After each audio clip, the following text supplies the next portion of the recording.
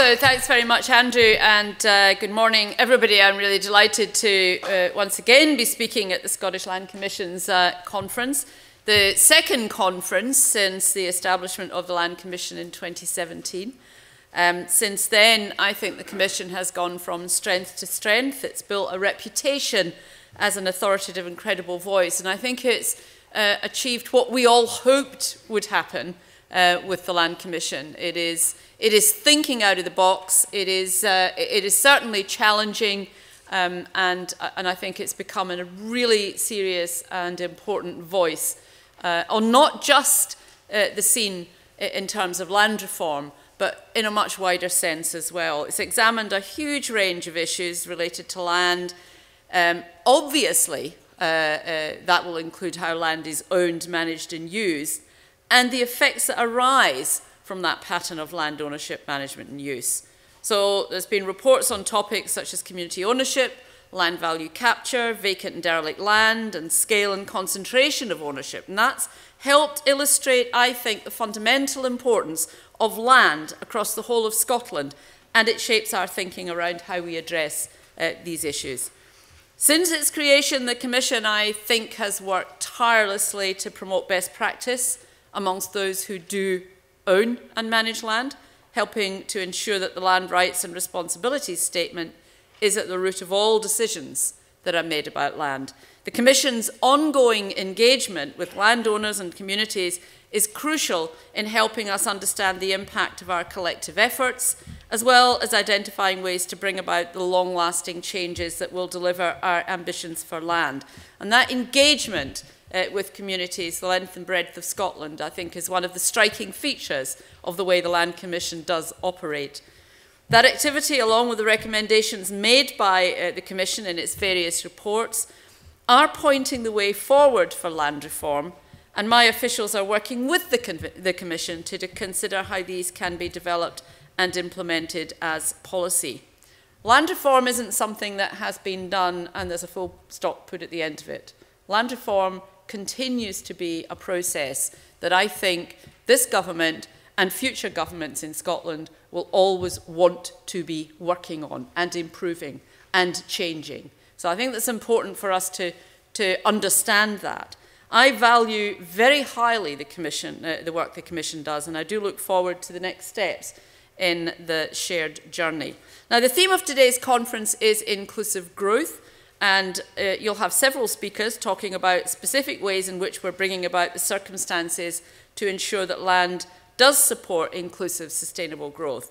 I remain firmly of the view that the way in which land is used and managed, and perhaps most importantly how it is owned, is fundamental to supporting that aspiration. My vision for land reform set out in the Land Rights and Responsibilities Statement talks about all land contributing to a modern and successful country. And perhaps the biggest barrier to achieving that is Scotland's distorted pattern of land ownership. As we know all too well, the pattern of land ownership in Scotland has always been unbalanced, skewed in favour of a very small number of people who own a disproportionately large amount of land. It is vital that we correct that imbalance. And as long as so much of our land remains owned by a relatively small number of people, the benefits of land will never be shared fully or fairly. The Commission's work on scale and concentration of ownership found that monopolies can arise where there is concentrated ownership. Such monopolies often act against the public interest. And that may not be a deliberate act against the public interest. It is simply by virtue of being that kind of monopoly that the public interest is negatively impacted. Concentrated land ownership and the associated monopolies of power are one of the most obvious ways in which inclusive growth is hampered. When control and influence over large amounts of land is concentrated in the hands of a small number of people, the potential of that land to support wider economic, social and environmental outcomes is greatly reduced. And that is a theme that will be addressed by a number of speakers today. Concentrated ownership patterns create an uneven geography of land availability. In particular parts of Scotland, land ownership is so concentrated that it is stifling growth and opportunity. Without a steady flow of land coming into the market, housing supply is limited. Opportunity to own land is quashed, and the ability of people to influence the use and management of land is undermined. The Commission's work on scale and concentration of ownership is at the forefront of the land reform agenda, and addressing it will need radical action that not everyone will be comfortable with. And one of the key recommendations is the introduction of a public interest test, so that certain proposed sales would need to be shown to be in the public interest before they could take place. Now, there's still a lot of work to be done to develop policy proposals, but a public interest test does have the potential to guard against power being further concentrated where it is likely to have a negative effect. It is the kind of mechanism we've got to consider seriously if we are to bring about a fairer and more productive relationship with Scotland's land. Given Scotland's historical patterns of land ownership, it could be a powerful and radical idea. It is worth noting, however, that many other countries have well-established controls over who can own land and what they can do with it. In that sense, the introduction of a public interest test wouldn't be particularly unusual. We must take strong action to address patterns of land ownership, and I'm not going to shy away from options that can transform how land is owned and used across Scotland. Now, there are other ways that current patterns of land use and ownership undermine our efforts to support inclusive growth. One of the most frustrating is the large amount of land not being used productively. For over 30 years, we've been recording the amount of vacant and derelict land in Scotland, and in that time, the area of land on the register has remained almost static. Whenever land is removed from the register, it's replaced by other land that has fallen into this category, and we seem to have got stuck at around 11,000 hectares of vacant and derelict land for years. That just seems to be now a static figure. And that is clearly not good enough.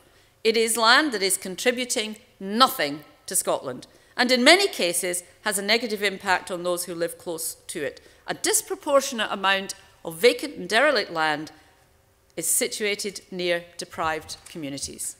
Instead of helping such communities to tackle the problems they face, it worsens the situation and is completely contrary to what we are trying to achieve. So we have to do better on that. Now, we did establish the Vacant and Derelict Land Task Force in 2018 to seek permanent solutions to this problem, a problem that has blighted Scotland for far too long. The task force brings together a range of experts from business, the third sector, and the public sector. It is developing a more strategic way to identify opportunities to bring vacant and derelict land into productive use in ways that support inclusive growth. And the task force is chaired by Steve Dunlop of Scottish Enterprise. Steve is speaking next, so I'll leave him to talk about the work of the task force in detail. However, its work is vital to combating a problem that is emblematic of the way that unproductive land actively undermines our efforts to promote inclusive growth. Inclusive growth and fairness do remain key themes for the Scottish Government, and that is reflected in this year's programme for government.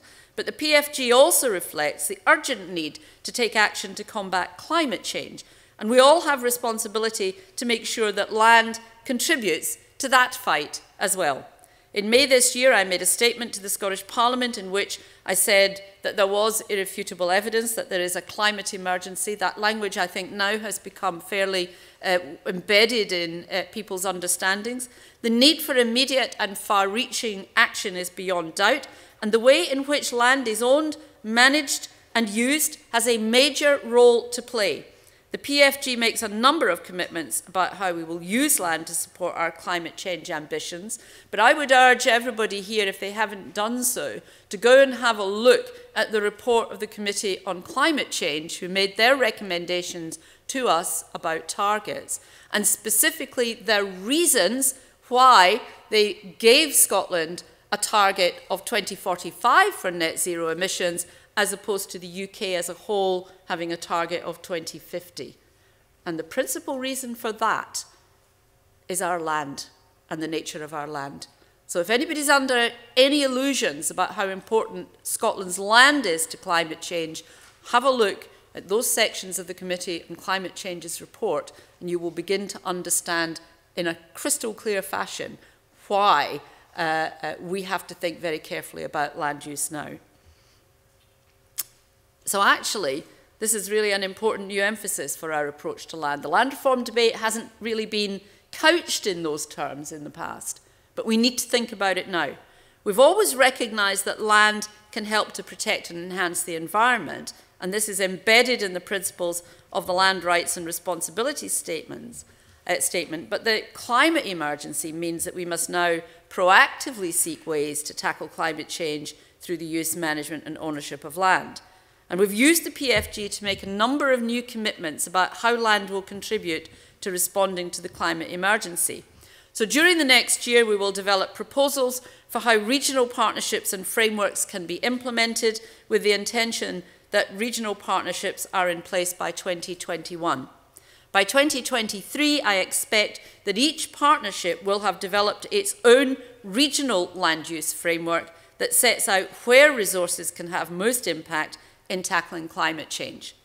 And this will require considerable discussion across a range of organisations to ensure that partnerships are as effective as possible. The phased approach set out in the PFG will help us to get this right, but it's important that we don't lose momentum.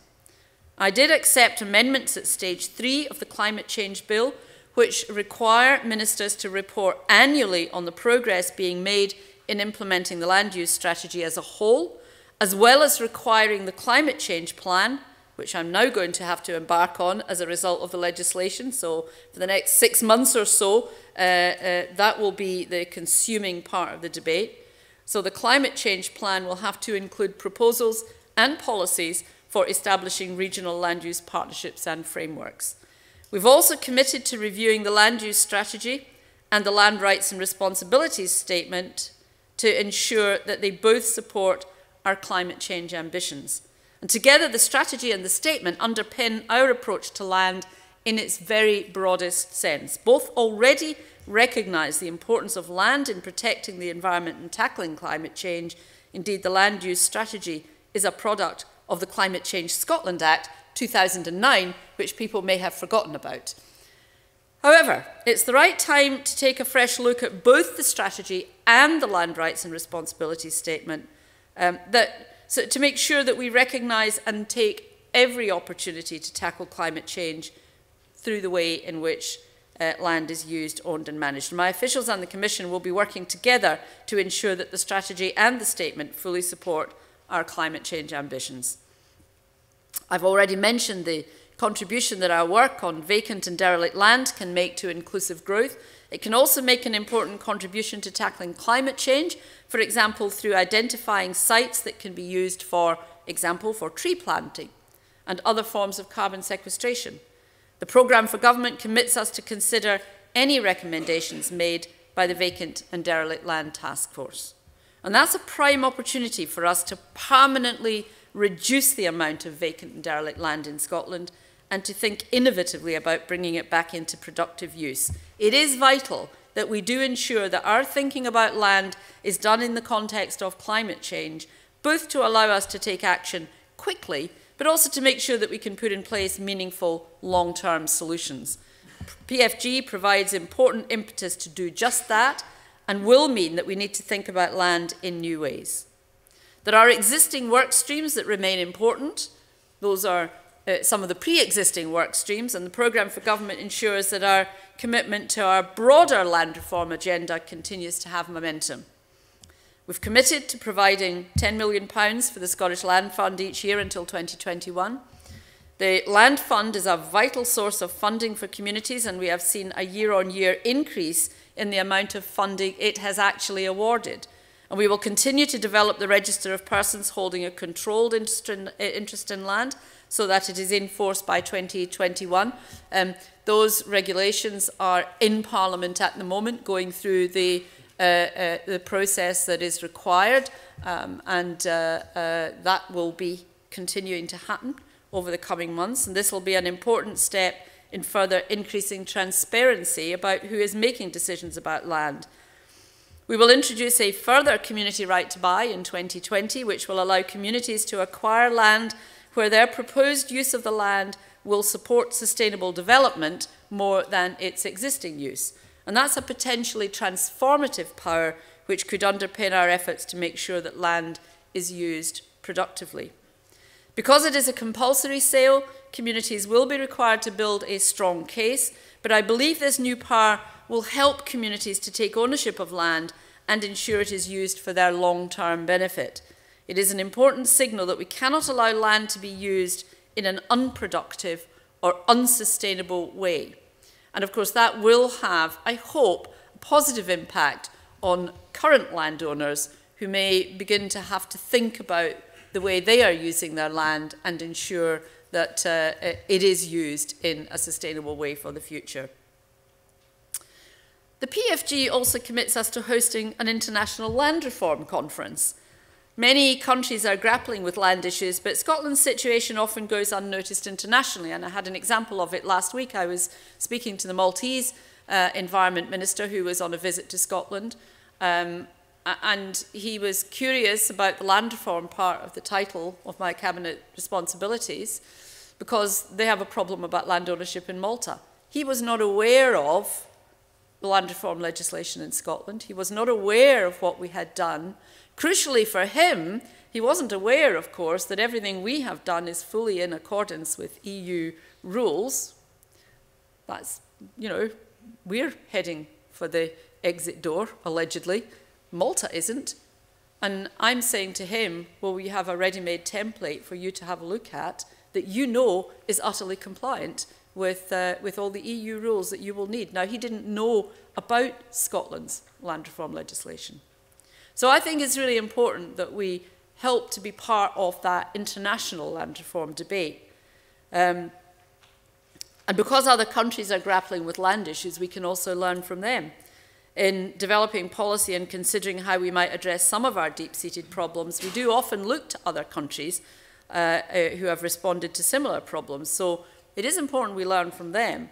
But our unique set of challenges, and because we're an outward-looking country, and because we are regarded as a first world country, so there's a certain amount of bemusement about a land reform debate in a first world country, until they find out about the land ownership patterns, of course, and then, of course, people can actually see what the problem is. But that puts us in a unique position, I think, in terms of this international debate. So we've got a lot to contribute to global thinking about land and how it can be used fairly and equitably to support different outcomes. So that land reform conference will bring people from all across the world. It will be an opportunity to draw on experience, but also to demonstrate how our approach to land reform could help address situations elsewhere. Land is fundamental to many of our ambitions for a better Scotland, and the next year gives us the opportunity to make significant steps in tackling particular problems, as I've talked about, particularly in relation to climate change. So today I have focused on inclusive growth and how we respond to the climate change challenge and the way in which land can either support our aspirations or hinder them. But as well as committing us to particular activity for specific purposes, our PFG programme for government recognises the way land can support a wide range of outcomes, and I think that is something that is worth emphasising. We want to tackle the amount of vacant and derelict land, and that will have a positive impact on poverty and climate change. It will support our efforts to regenerate post-industrial Scotland. We want to encourage more communities to own land, and that will strengthen those communities and help to reduce the concentration of land ownership. We want to ensure that land contributes to how we tackle climate change, and that will have implications for diversifying ownership, which in turn will support more productive use of land. And this illustrates the way that decisions about land cause ripples that can be felt across the whole country, often for many years. It reminds us that the way in which land is used, what it is used for, and who owns it are all crucial to the long-term well-being and prosperity of Scotland. So we must always bear in mind the role of land in addressing many of Scotland's most pressing issues so that we can ensure that the benefits of land are felt fairly across Scotland for this and future generations. Thank you.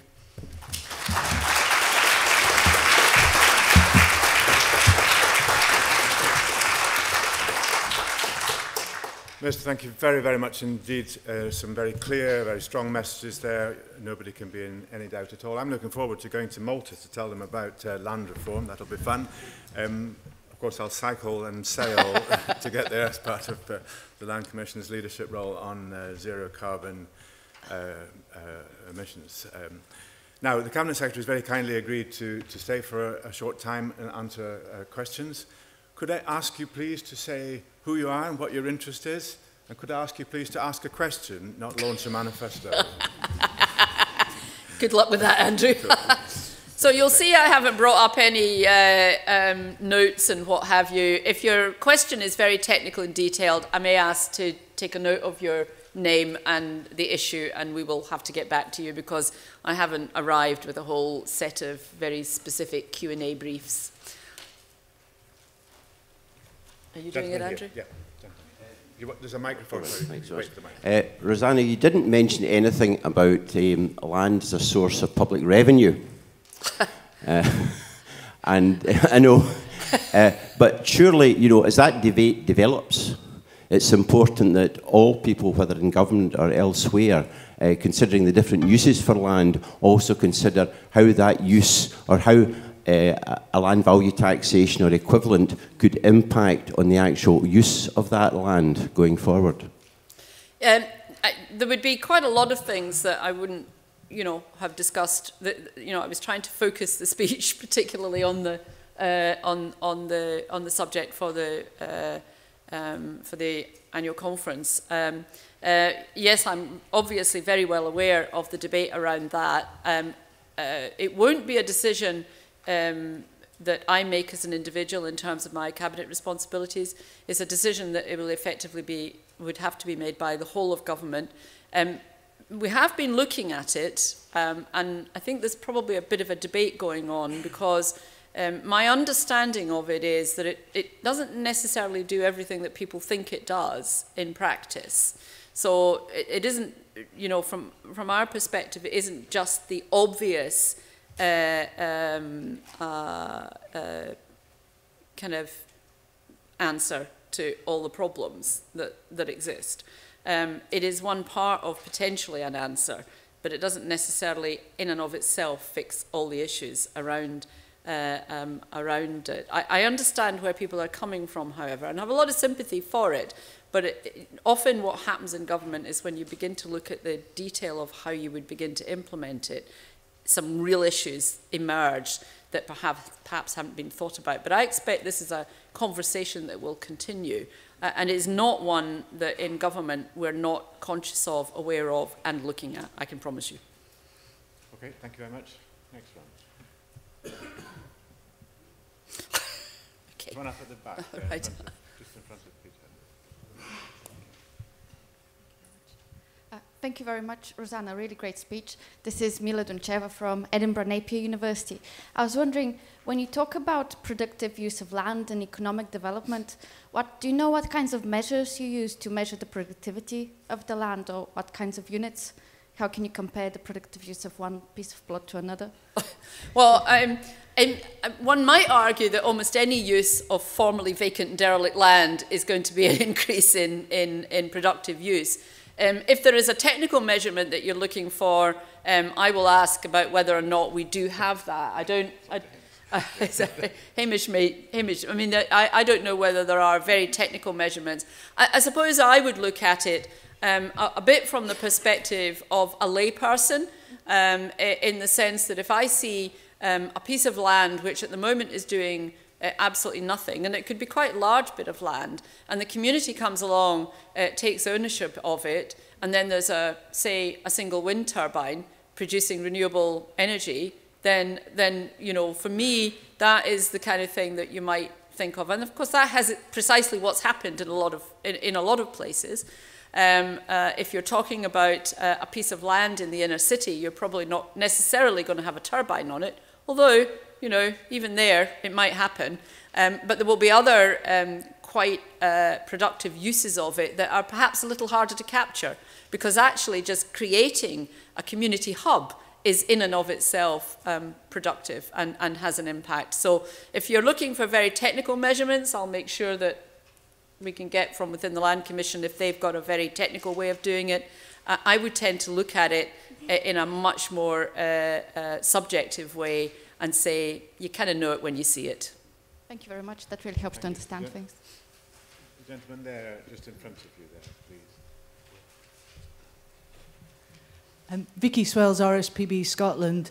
Thanks very much, Cabinet Secretary. It was fantastic to hear your support for regional partnerships and the regional land use framework, something we've been very supportive of, as of Scottish Environment Link. I wonder, would you agree that you would see local authorities as playing a lead part in the formation of those partnerships? And I guess the trickier question is, would government commit to providing some funding for the formation of those partnerships to make sure that they can really effectively do exactly what you set out? Because I think they can unlock a huge amount of our thinking going forward. I think it will almost certainly involve some money. I don't think I can avoid that. I don't have an enormous budget. I think anybody who's very much involved with the way government works will know when they look at my budget that most of my budget's about paying staff and resources, and I don't have a huge discretionary budget, but I do have a little bit of money, and we can begin to, I think, have a look at whether or not that can be helpfully used. Yes, I think local authorities are an important part of any of these conversations, not least because many of them are significant landowners themselves. And, you know, it's not just that the local authority is also making a lot of other decisions about land. It is that they are often landowners. So it would be difficult to imagine regional land use partnerships that didn't have some involvement for local authorities. Of course, some local authorities will be keener than others, which is another issue. I would hope that all local authorities were prepared to at least be engaged in this conversation. We're going to have to work quite hard, quite quickly, in order to do it in the timescale that we've talked about. But it will be interesting to see the net results of it, I think, because one of our big problems is a bigger demographic issue that looks like areas of depopulation developing and not being fixed, and also this strange drift from west to east in Scotland. So, speaking as somebody whose roots are in the west, I'm a little bit kind of worried about that. So, you know, there are some very distinctive regional issues which I think will arise. One of the slight issues I have is that there are some regions in Scotland who may not really feel that this is something that's a big deal for them, and it's making sure that every part of Scotland gets covered is going to be important. While you're there, Callum, please, next to you. Thank you very much. I'm Callum MacLeod, Policy Director of Community Land Scotland. Cabinet Secretary, really heartened and encouraged by your very strong endorsement of the relationship between community ownership, ownership of land, its use and its management. That seems to be a very clear and unambiguous message. And also the fact that you mentioned that some of the measures may not be comfortable for all. I think if we're doing land reform that's comfortable, we might be doing it wrong. I just wanted to ask you, in terms of the urban context, how significant do you see community ownership as being in terms of promoting that kind of inclusive growth that you've very much encouraged and wish to pursue in terms of the policy agenda? I think community ownership in Scotland has been a phenomenal success, and I think that in most parts of Scotland, and you know, this historically has been more of a rural thing, that inclusive growth and sustainable development has been embedded right at the start. So the issue, I think, psychologically in urban Scotland is getting people to think in terms of this being part of a land reform agenda. They don't necessarily engage with it in that way. Although in general terms, I have to say that mostly when I see it happening at the moment in urban areas, it arises out of a feeling of a community having lost or something, or being deprived of something, or needing that community. So the inclusive growth is almost, although not perhaps used in those terms, is almost a driver for the community deciding that they will want to take over something or whatever. So it's almost like embedded in it. Historically, in rural terms, it probably wasn't in just quite that same way. It was more overt, I think, in rural areas because of what had been happening for, you know, many decades, if not centuries. I think in urban Scotland, it is embedded, and they're not really using that terminology or thinking about it, but it is the driver in a different way. So it's really important, I think, that in urban Scotland we ensure that and it is always a danger, and I have to be really careful how I couch this now. There is always a danger that this becomes something that in better off, more affluent areas, people who are, of course, perhaps more savvy can use this, and I wouldn't want to not incentivize that. You know, for me, community land ownership, wherever it happens and however it happens and whyever it happens, is a good thing. But we need to make sure that in those communities that will actually benefit the most, we get that message across. And that's the tricky thing, because that's actually the harder thing, because you're talking about in community empowerment, and communities that don't feel empowered won't feel that they have the capacity to do this, and that's a big hurdle that we've got to overcome in most communities. So it is a tricky one, but I think it is an argument we are winning in Scotland. And let's be honest, the existence of the Land Fund kind of helps a lot. It's sort of when people know that they can apply to a land fund to get the funding for what they're doing. It's one of the few areas of public policy where that can be an easy option just now. It's, you know, we're not in a great time financially, so the land reform agenda is very precious in the sense that it does have that dedicated funding behind it, which I think makes all the difference. Thank you. One or two more. I would ask, please, if you put your hands up, if you've got a question about a different subject. I'm conscious that you probably want to talk about the same thing that's just been raised. What about the man at the back?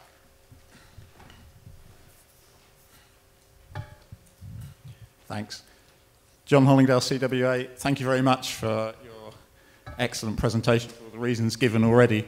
You spoke about the importance of ensuring fairness in the distribution of the benefits that flow from land ownership. A lot of those benefits actually flow from government, from the fiscal and other sort of financial regimes that the government has in place, Scottish government and in some cases UK government. Will the Scottish Government do more to ensure that in future its flows of finance to the land sector actually help deliver this fairness across Scotland? We will always try and do what we can do. I think one of the things that people need to understand about government is that we, and I don't want to draw comparisons with other governments that might exist in the UK, but other governments are available. Governments are expected to operate within the law, and ours is no different to that. And sometimes that creates some issues that are difficult ones for us to manage. So within the context of what we can do legally, and people aren't necessarily always aware of what that constraint might look like, we will always try and do what we can. And there was an interesting discussion yesterday about some issues around this. I had a meeting yesterday of all of the chairs and chief executives of the public sector bodies that sit within my portfolio remit. And that issue that you've raised was precisely one of the ones that was being discussed. And, you know, there are some technical kind of issues and barriers that would need to be thought very clearly about before we went too far down a road without getting ourselves into bother. And as I said, we have, as a government, always felt that it was part of our job to work within the law. And occasionally, be prepared to have that law tested in court, indeed, but nevertheless to be abiding by the law. As I said, other governments are available. Okay, let's have one more, please, preferably on a subject that we haven't heard a question on. Anyone wanting to? I know what we're going to get from here. That's why I'm looking at the back. Maybe at the back. I know what you're going to ask about. Hi, I'm Alison Martin from the University of the Highlands and Islands. I was pleased to see the connection with climate change emergency and the way that's being built into the land reform agenda and process. I guess the question is, so there's that sitting at one side, and I noticed some of the talks today in Andrew's introduction at the beginning discussed economic growth, and in particular accelerating economic growth. What degree of discussion is there government level about the fact that these things may be difficult bedfellows and difficult to reconcile? I think this is a kind of balance that we're always trying to strike. No government is going to want to produce a situation where folk are worse off, where job opportunities decrease. These are not good circumstances for any people. And we don't want that to be the case in Scotland either. But I do also point to the fact that Scotland is one of the very few countries in the world to have made so far very good inroads into our emissions reduction targets. We've nearly reduced our emissions by half since the global 1990 baseline. And we have done that at the same time as we are able to make sure that unemployment decreases and that there is economic growth. But I suppose it depends on how you define economic growth, which is a big discussion. But secondly, it is also about having a discussion about climate change that talks about the opportunities and not just the costs. People are very keen to talk about costs when it comes to climate change. Costs either financial or costs in disappearing industries and all the rest of it. The point about our Just Transition Commission is to have that discussion constantly with all sectors of society because there are enormous opportunities as well.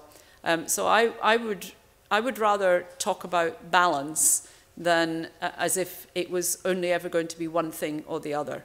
And I'm happy to have that discussion and debate in a longer sense in a different forum. Great, thank you very much. I think we'll probably call it a day at that, if that's okay. Okay. Thank you. So can I ask you please just to say thank you very much again.